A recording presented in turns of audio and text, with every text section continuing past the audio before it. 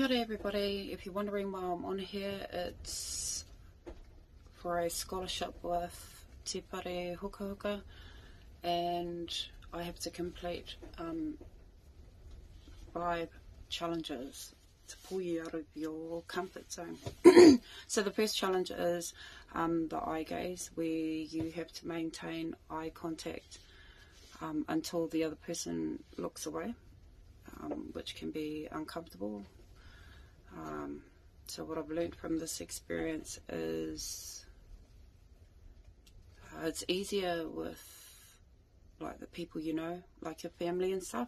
When it comes to like a stranger walking down the street, it's like really difficult.